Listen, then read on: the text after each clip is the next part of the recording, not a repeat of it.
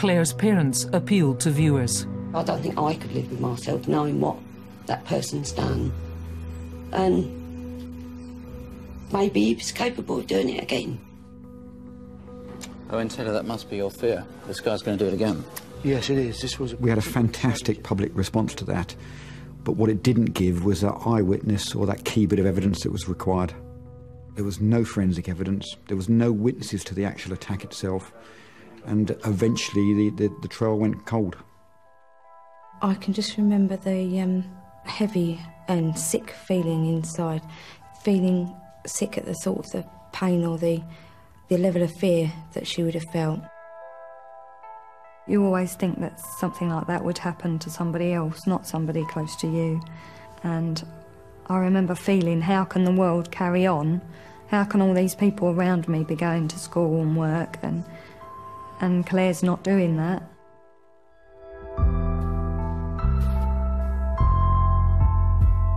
This would have been a really frustrating time for the officers involved in the case. The investigation continued, and it needed more. Ash Smith's parents stood by their son.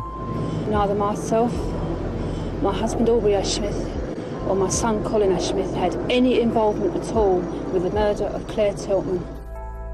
But in 1997, his father was found guilty of perverting the course of justice after admitting that he disposed of a knife belonging to his son.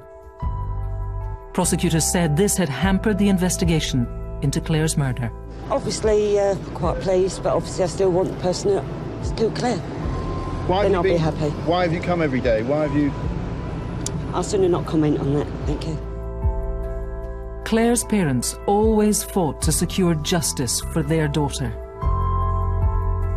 But in 2008, Linda passed away, aged just 56. And in 2012, Cliff made a final appeal from his nursing home. Mean everything, you know. It would mean everything. Never given up hope. Never. Never have done, never will do. He died a few months later.